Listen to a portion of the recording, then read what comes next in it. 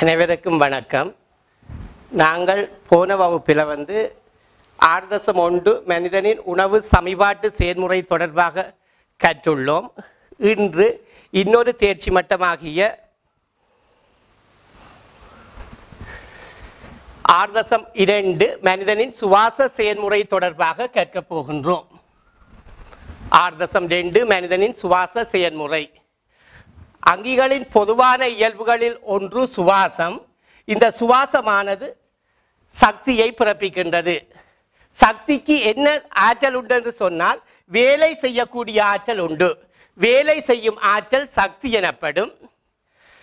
இந்த சக்தியை பயன்படுத்தி கலங்கள் அங்கி தொழிற்படக்கூடியதாக உள்ளது. கலங்கள் அங்கி தொழிற்படக்கூடியதாக உள்ளது.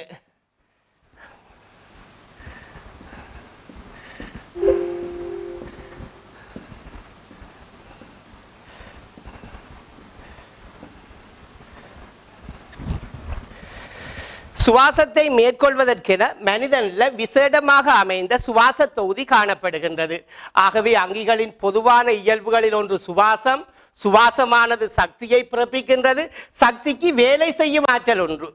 கலங்கள் அங்கி தொழிற்படுவதற்கு சக்தி தேவையாக உள்ளது. ஆகவே இந்த சக்தியை பயன்படுத்தி கலங்கள் அங்கி தொழிற்படக்கூடியதாக உள்ளது. கலங்கள் தொழிற்படுமாக இருந்தால் அங்கிகள் தொழிற்படக்கூடியதாக இருக்கும். இந்த சுவாச செயற்பாட்டை மேற்கொள்வதற்கென எமது உடலில் சுவாச தொகுதி காணப்படுகின்றது.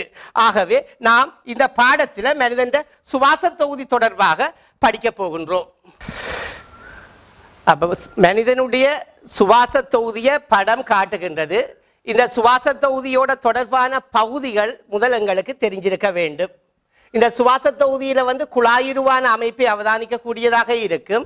இது பார்த்தால் மூக்கு குழி என்று சொல்லுவோம். மூக்கு குழி.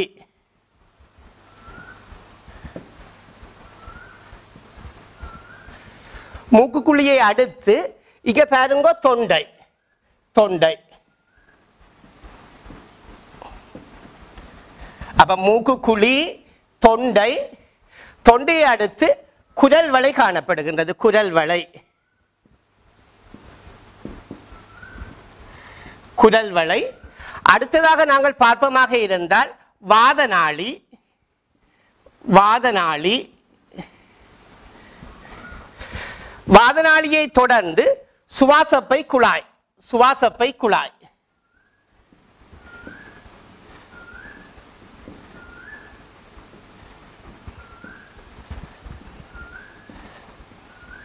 சுவாசப்பை குழாய். சுவாசப்பை குழாயை தொடர்ந்து சுவாசப்பை சிறுகுழாய்கள் காணப்படும். சுவாசப்பை சிறுகுழாய்கள் காணப்படும். இங்கே இந்த பகுதி சுவாசப்பை சிறுகுழாய்களாக இருக்கும்.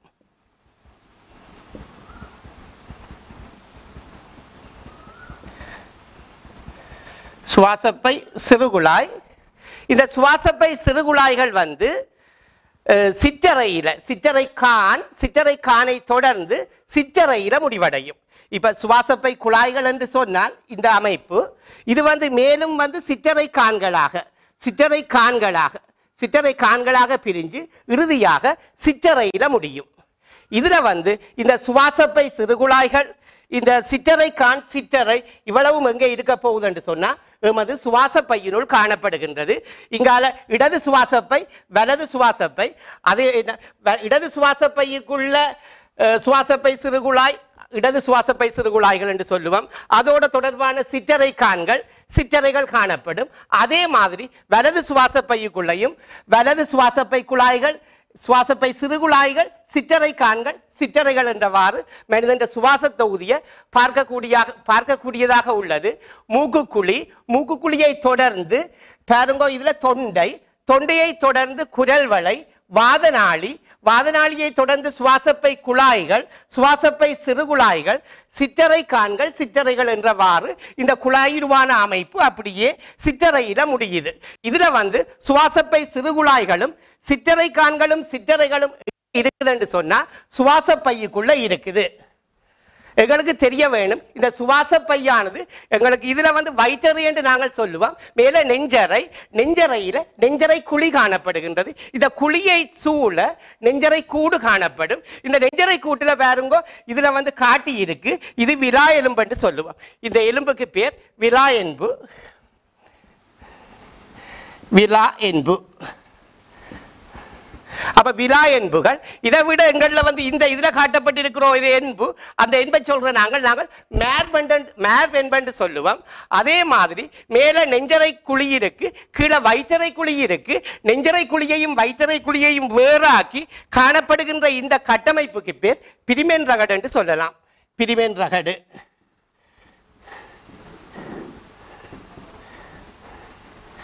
ஆகவே மனிதன் சுவாச தொகுதியில வந்து மூக்குக்குழி, குரல்வளை, மூக்குக்குழியை தொடர்ந்து தொண்டை, தொண்டையை தொடர்ந்து குரல்வளை, குரல்வளையை அடுத்து வாதநாளி, சுவாசப்பை குழாய், சுவாசப்பை சிறுகுழாய், சிற்றறை கான்கள், சிற்றறைகள் என்றவாறு மனிதன் சுவாச தொகுதியில வழி உட்செல்லுகின்ற அதே மாதிரி இங்கிருந்து வெளியேறுகின்ற பாதையாக காணப்படுகின்றது.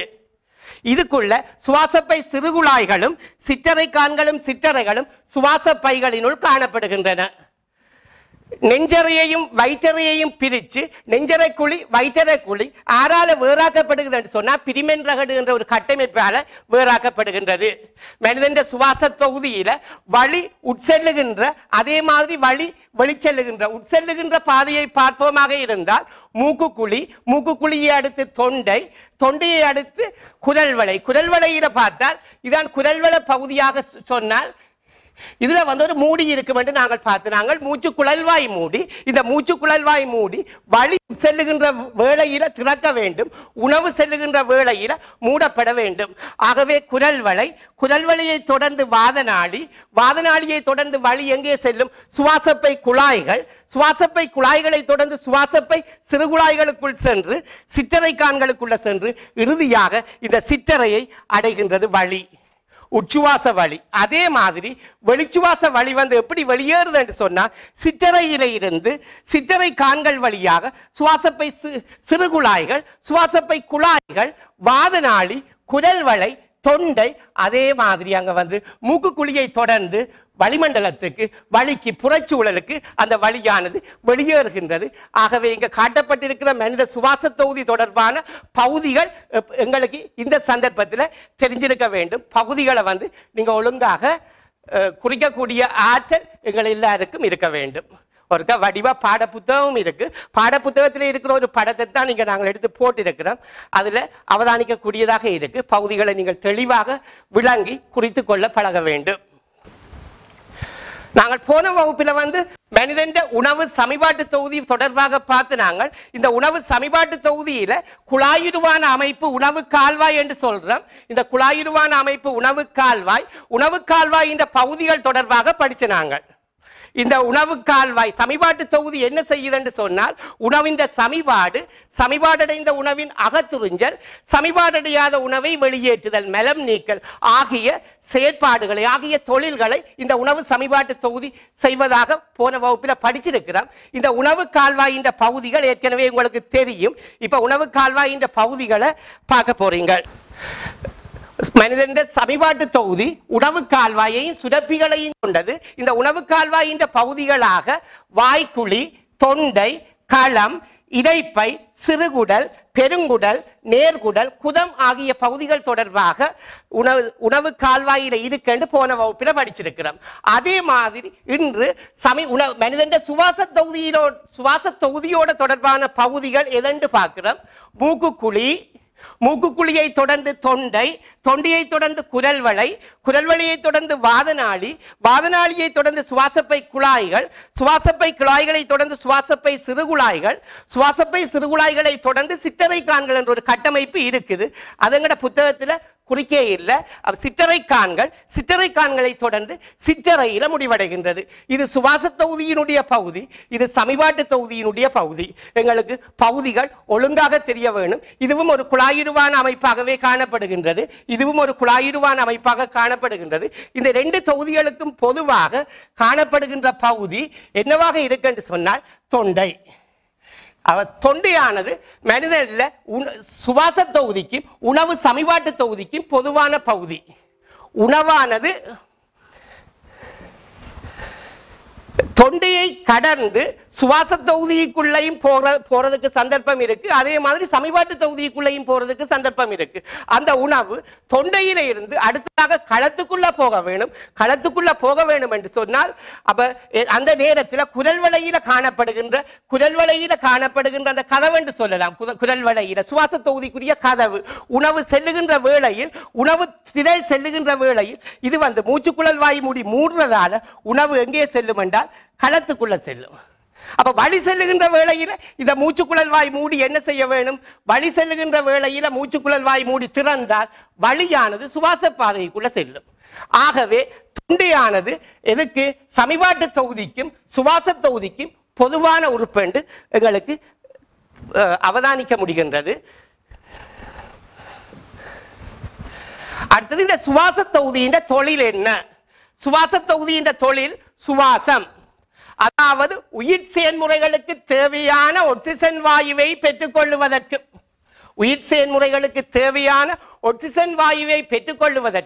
இச்சந்தர்ப்பத்தில் உருவாகின்ற கார்பனீர் ஆக்சைடு வாயுவை அகற்றுவதற்கும் காணப்படுகின்ற தொகுதி சுவாச தொகுதி என்று சொல்லுவோம்.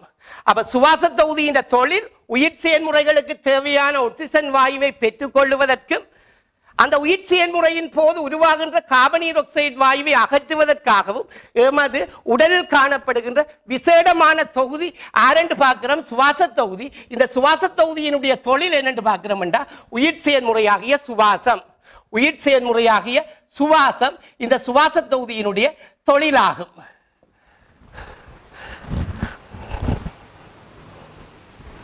அடுத்ததாக இந்த சுவாச செயல்முறை 3 பிரதான படிகளில் நடைபெறுகின்றது.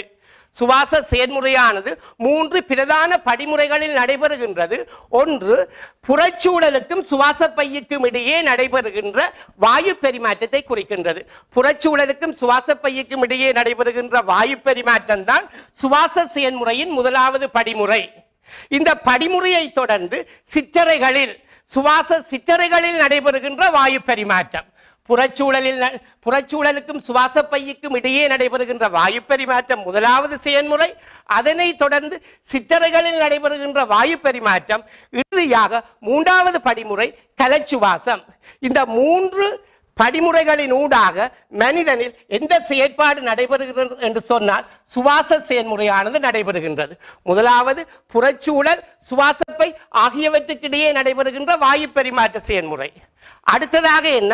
சிற்றறைகளில் நடைபெறுகின்ற வாயு பரிமாற்றம். இறுதியாக கலச்சுவாசம். இந்த 3 படிமுறைகளின் ஊடாக மனிதனில் சுவாச செயல்முறையானது நிகழுகின்றது என நாங்கள் இப்ப பார்க்க போகின்றோம்.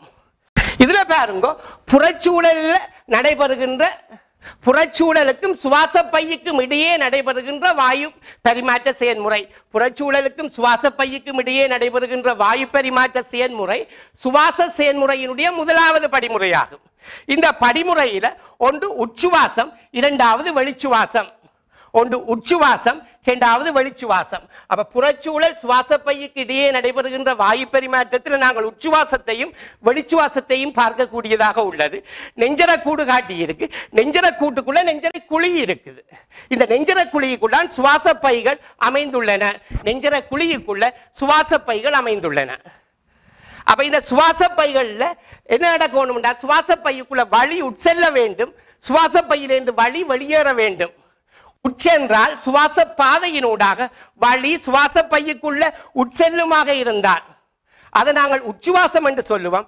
அதே மாதிரி சுவாச பையில் உள்ள வழியானது சுவாச பையில இருந்து புறச்சூழலை எமது வளிமண்டலத்தை அடையுமாக இருந்தால் அதை வெளிச்சுவாசம் என்று சொல்லலாம். அப்ப புறச்சூழலுக்கும் சுவாச பையுக்கும் இடையே நடைபெறுகின்ற வாயு பரிமாற்ற செயல்முறை முதலாவது படிமுறை. இதை உச்சுவாசம் வெளிச்சுவாசம் தொடர்பாக எங்களுக்கு தெரிஞ்சிருக்க வேண்டும். உச்சுவாசம் என்று சொல்லுகின்ற பொழுது இதுல பாருங்க, விலா எலும்புகள் இருக்குங்கள்ல, எங்கள்ல காணப்படுகின்ற விலா எலும்புகள்ல இதுல காணப்படுகின்ற அந்த தசைகள், அந்த தசைகளை சொல்றது புற பழுவுக்கிடையிலான தசை, பழுவுக்கிடையிலான தசைகள் என்று சொல்லுவோம். அதே மாதிரி பாருங்க இதுல வந்து பிரிமென் ரகடு என்ற கட்டமைப்பு காணப்படுகிறது என்று படிச்ச நாங்கள் நெஞ்சரை குழியையும் வயிற்றறை குழியையும் வேறாக்குகின்ற கட்டமைப்பு பிரிமென் ரகடு. அந்த பிரிமென் ரகட்டோட தொடர்பான தசைக்கு நாங்கள் பேர் கொடுக்கிறோம் பிரிமென் ரட்டு தசை என்று கொடுக்கிறோம். அப்ப இதுல பழுவுக்கிடையிலான தசைகள் சுருங்குகின்றது, அதே மாதிரி பிரிமென் ரட்டு தசைகளும் சுருங்குகின்றது. இந்த பழுவுக்கிடையிலான தசைகளும் பிரிமென் ரட்டு தசைகளின் சுருக்கம் தளர்வு காரணமாக மனிதனில் உச்சுவாசமும் வெளிச்சுவாசமும் நடைபெறுகின்றது என எங்களுக்கு தெரிய வேண்டும்.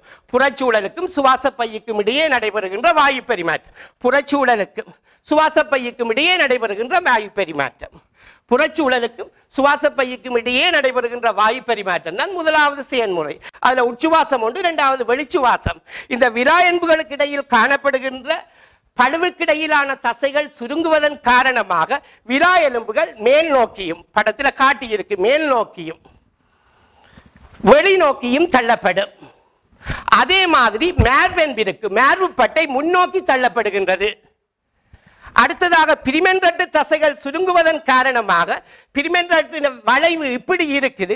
இந்த வளைவு சுருங்கேக்குள்ள என்ன நடக்க போகுதுண்டா, வளைவு இப்படி பிரிமென் ரட்டு தசை சுருங்கேக்குள்ள பிரிமென் ரகடு இந்த நிலைக்கு வருகிறது. இந்த நிலைக்கு வருகுதுன்னு சொன்னா பிரிமென் ரகட்டின் வளைவு குறைகின்றது.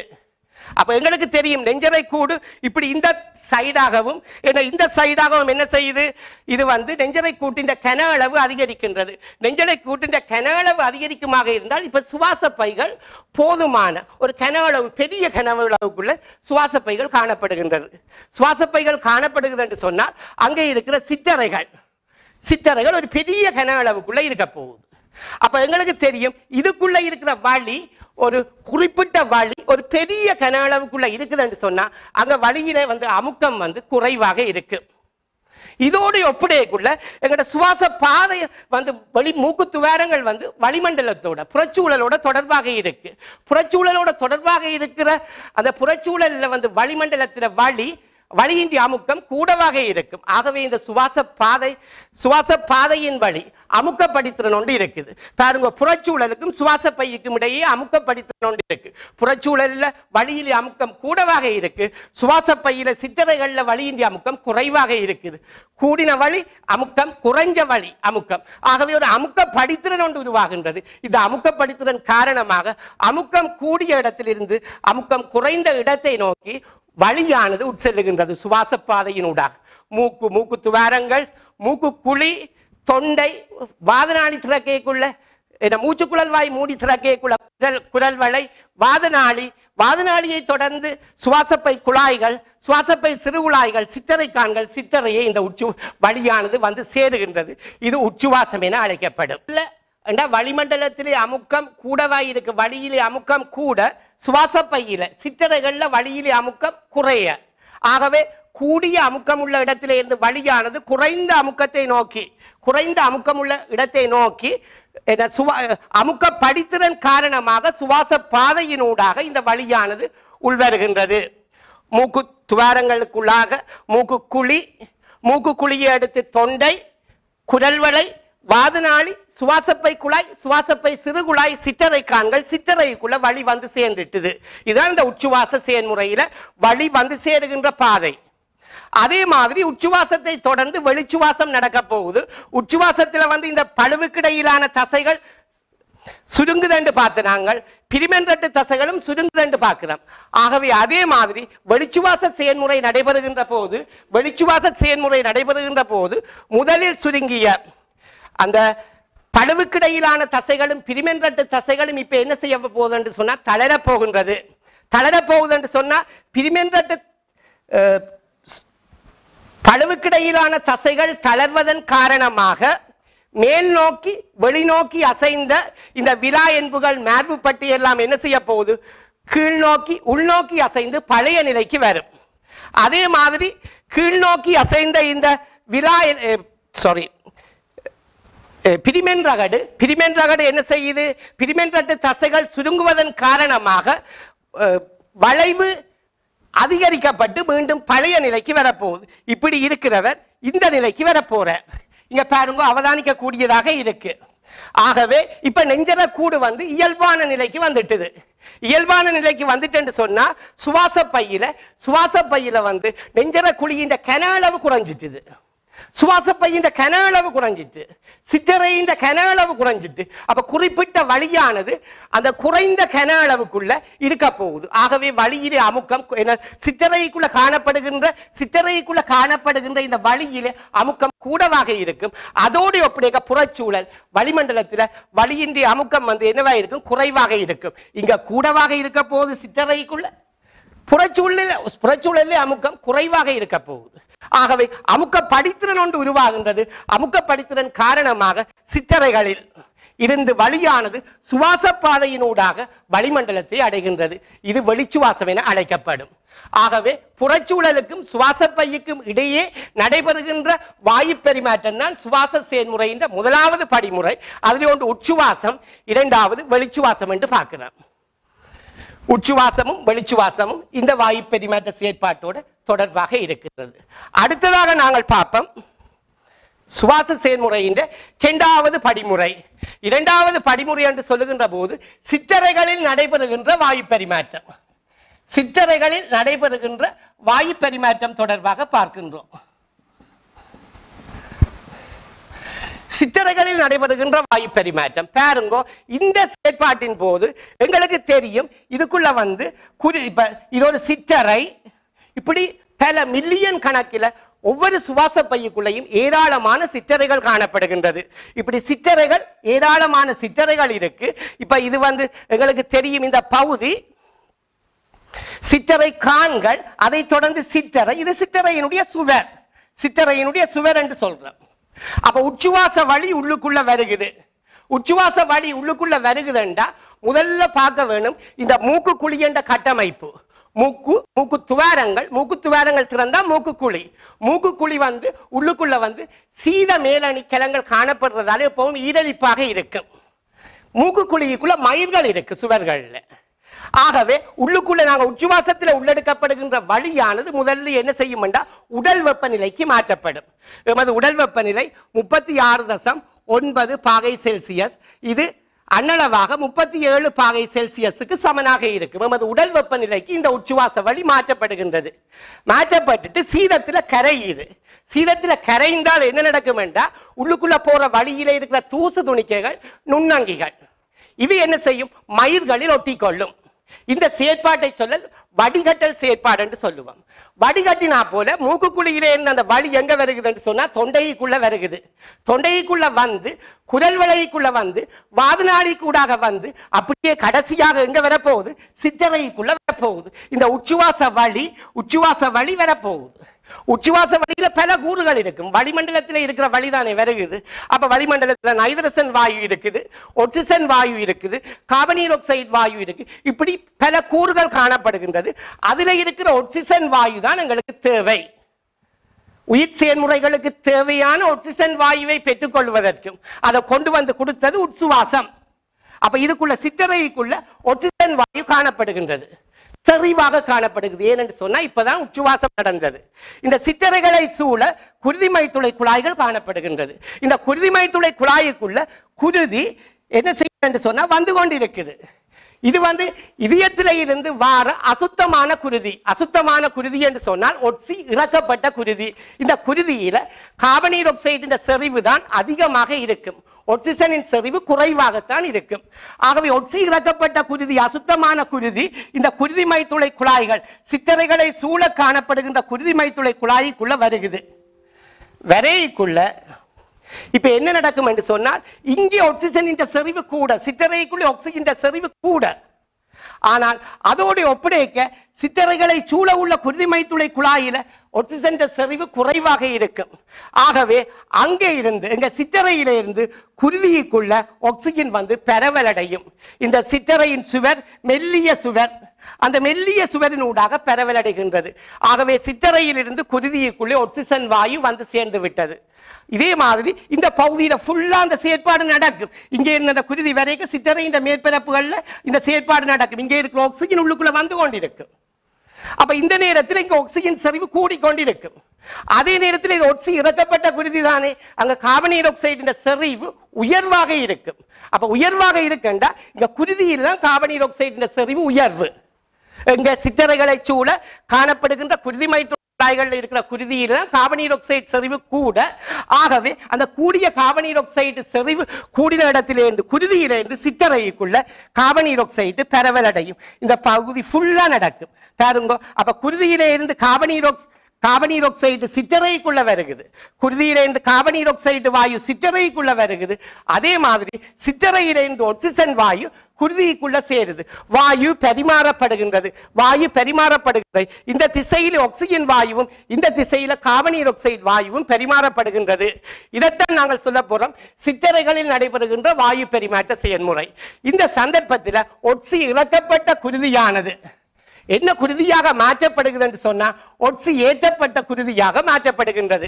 சிற்றறைகளில் நடைபெறுகின்ற வாயு பரிமாற்ற செயற்பாட்டின் மூலம் ஒட்சி இறக்கப்பட்ட குருதியானது அது இந்த சந்தர்ப்பத்தில் இங்கே வெளியேறக்குள்ள ஒட்சி ஏற்றப்பட்ட குருதியாக மாற்றப்படுகின்றது. அதாவது சுத்தமான குருதியாக மாறுகின்றது. குருதியின் சுத்திகரிப்பு இங்கதான் நடைபெறுகின்றது.